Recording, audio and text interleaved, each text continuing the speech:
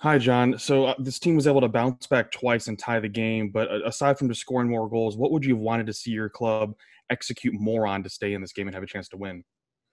Well, we talked throughout the game of making sure that we were a little bit loose on our line rush against, gave up some chances that way, and they got momentum on it, and then went right back to what we're doing offensively to be able to score more. Tonight was two perimeter. I think going into the third period, we only had three zone one grade A chances going into the third, and that was a big issue. Was just getting to the inside, getting to the net, screening the goalie. We wound up tying the game on a good face-off play. We get it through. We got a double screen, stack screen, and wind up putting the puck in the net, and we got away from it a bit tonight.